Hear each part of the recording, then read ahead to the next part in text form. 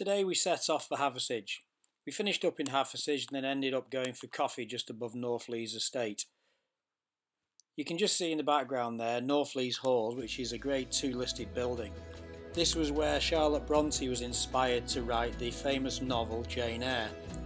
Looking down Burley Lane, and then we have the Northlees Woodland Estate on the left and right.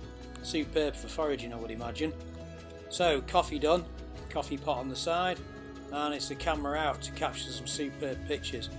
If you pop onto our Facebook page, so again, a few features, nice old trough in the hedgerow, and then it was camera in the van, and we were off out towards Edale and Castleton, and then we ended up finishing off at Mamtor with a superb view looking down the valley and seeing the sunset over the hills.